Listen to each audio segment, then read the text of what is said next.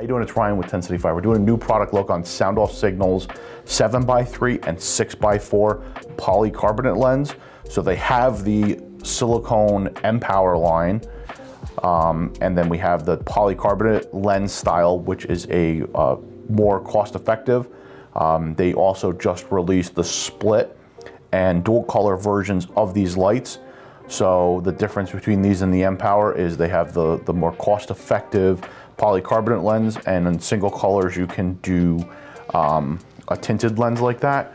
So we have, our two different lights.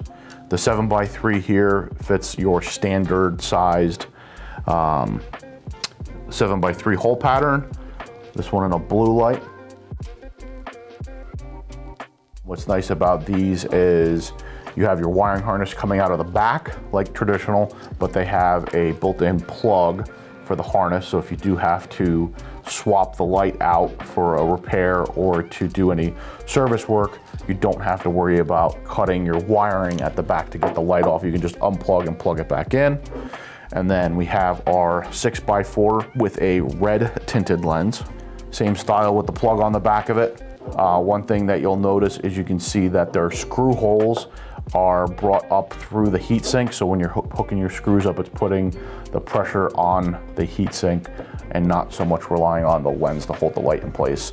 As they said, if you check out their website, you'll see that they recently released a split color and a dual color version of the polycarbonate lens. These are great if you're looking to do an apparatus refurb or a new one. If you're trying to save a couple bucks, they work great, and they do require a different flange, so that's a little different than the silicone lens, so just make sure you're ordering the right flange when you do that. Thanks for checking out the video. If you have any questions, see their website.